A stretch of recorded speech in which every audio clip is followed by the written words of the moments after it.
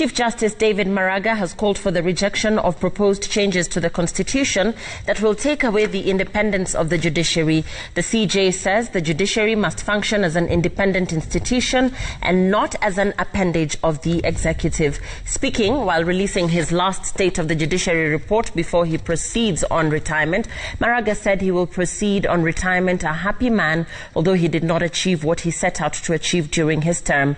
Maraga has warned that the backlog of cases will continue rising if more judges are not appointed.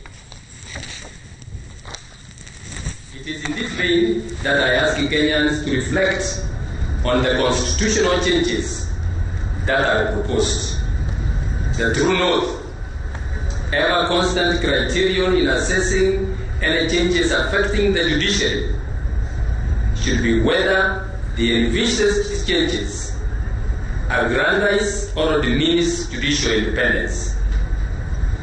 Any changes which breaches the separation of powers or threaten judicial independence could be, without a doubt, a very dangerous retrogressive from the path of constitutionalism Kenyans chose in 2010.